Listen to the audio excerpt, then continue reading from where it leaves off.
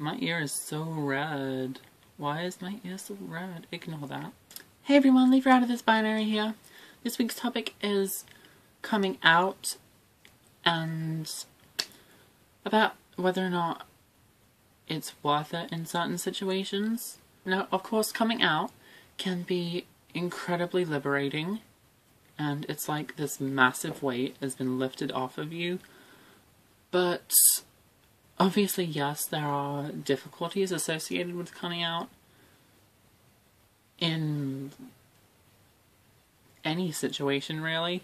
Now, I don't know for certain about in terms of employment, because, lol, I don't have a job yet. But I am still in high school, so there's that, I guess. So what I figure about what I'm going to do, or more or less what I have been doing already, is basically just keep being very open about my self-expression and my presentation. Because, well, I haven't cared yet, so why start now? And only confront the gender thing if somebody asks me, because, like, I'm very open. I'm very open about my gender, and I'm happy to tell people if they want to know, but I, like, never bring it up myself in most situations, because it never really matters, I guess. I'll explain my gender if I have to, but otherwise just be myself.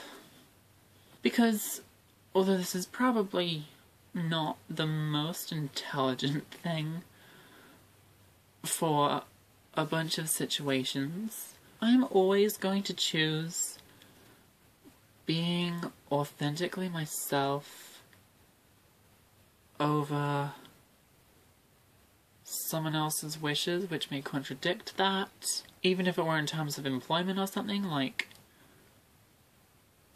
if I were to get fired for expressing myself the way I do, or something like that, I would choose my own self-expression over that. Besides, why would I want to be in a job or something in which I have to suppress myself and would therefore be miserable? Why would I want that? So personally, I don't think it's so much a matter of coming out as just being myself so I can be happy,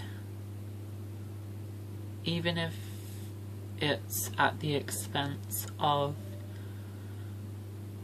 my career, my job, a source of income.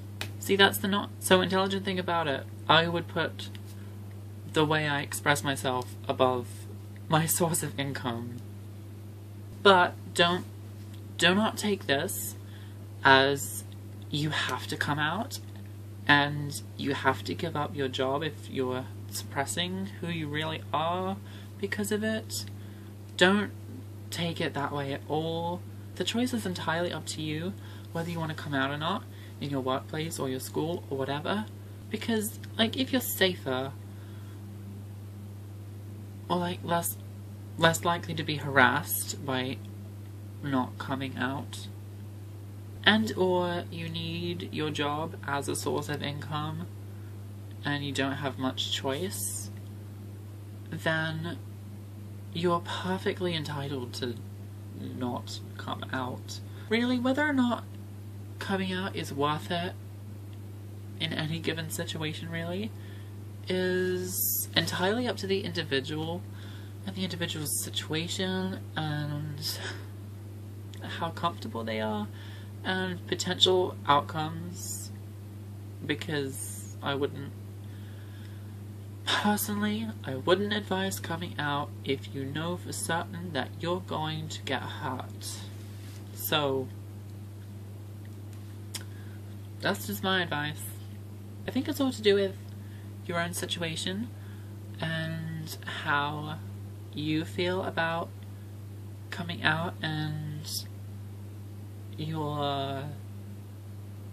I keep saying your situation, but, like, yeah, where you stand and how you think things are going to play out. It's all up to you. Basically, just what I'm saying is that coming out is entirely your choice, and I probably didn't help at all by saying that, but if you think that you can comfortably come out and you won't face backlash, or at least too much backlash,